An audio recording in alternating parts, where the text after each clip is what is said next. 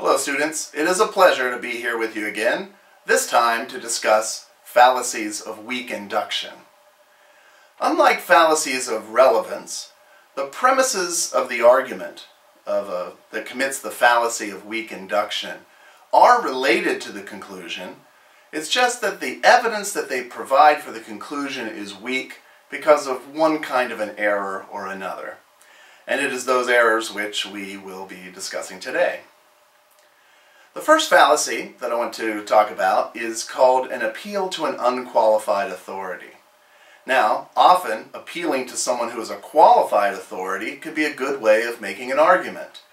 But with this fallacy of the appeal to unqualified authority, the arguer cites an authority who is unqualified, or cites an authority who's qualified but who's working in a field in which experts have no consensus on the matter being addressed in the conclusion.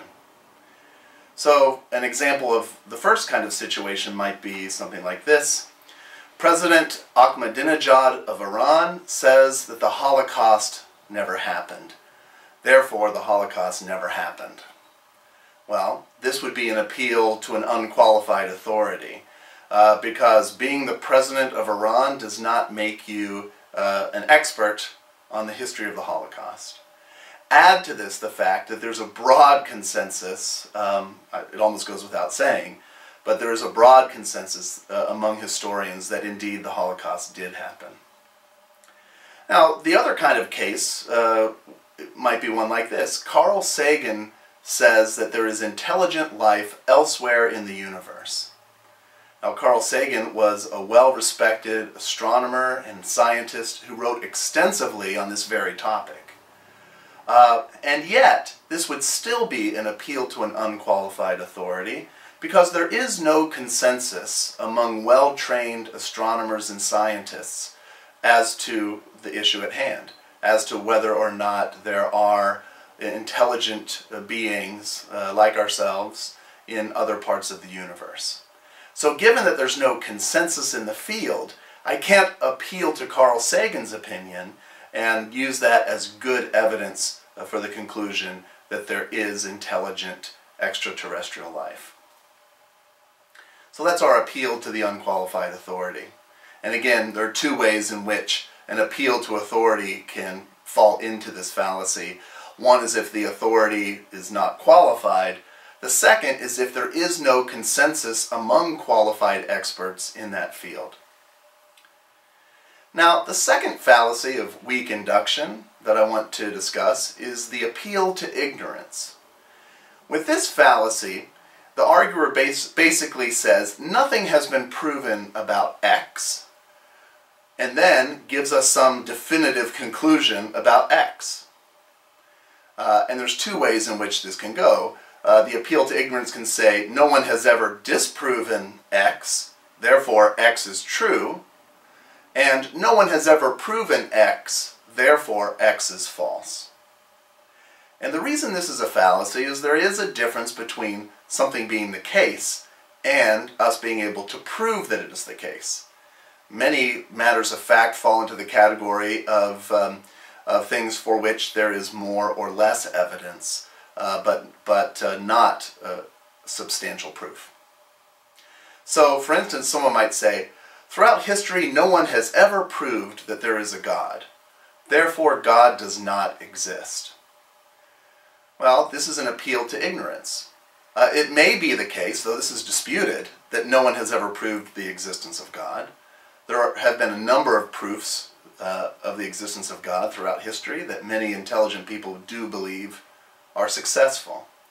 But even if no one has proven the existence of God, it is still certainly possible that God exists. This is especially true given the fact that God, by most definitions, is a being of is a necessary being who is infinite in his nature, and a being who would be very hard, perhaps, to prove.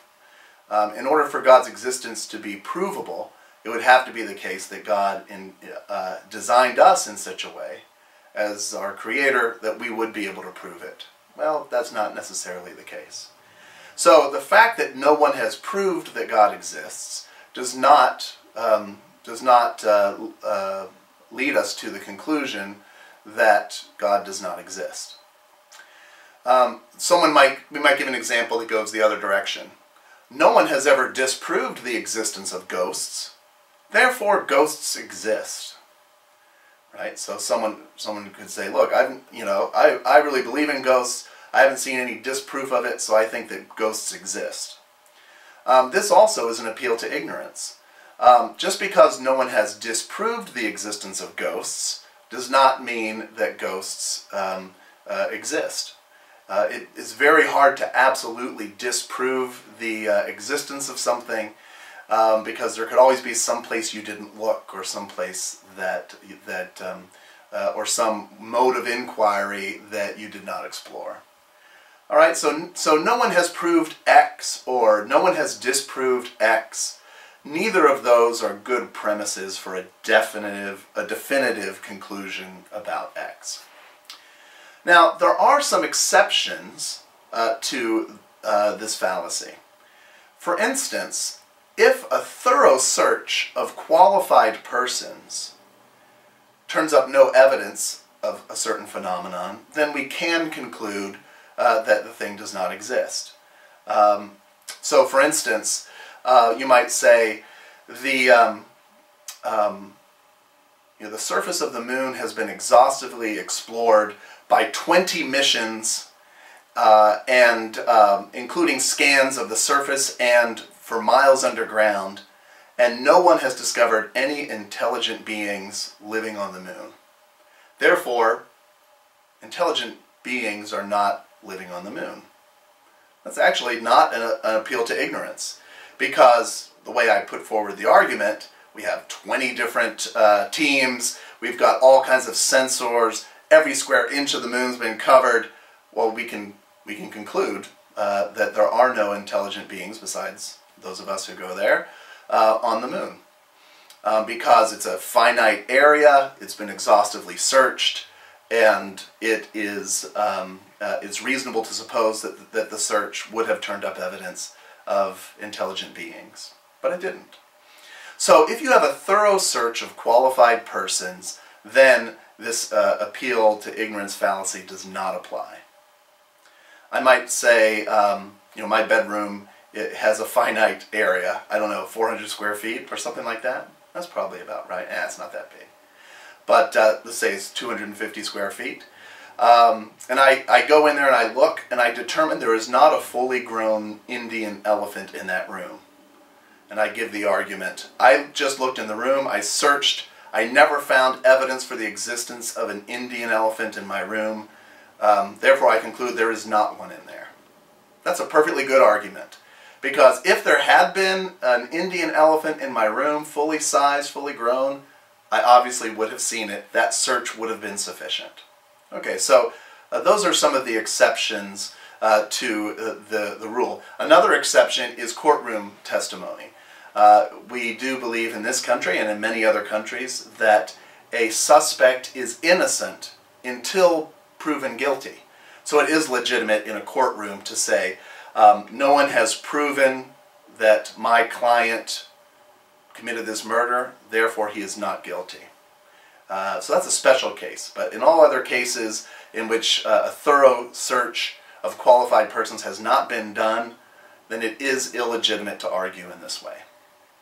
All right, appeal to ignorance, nothing has been proven about X, and then some definitive conclusion about X is made.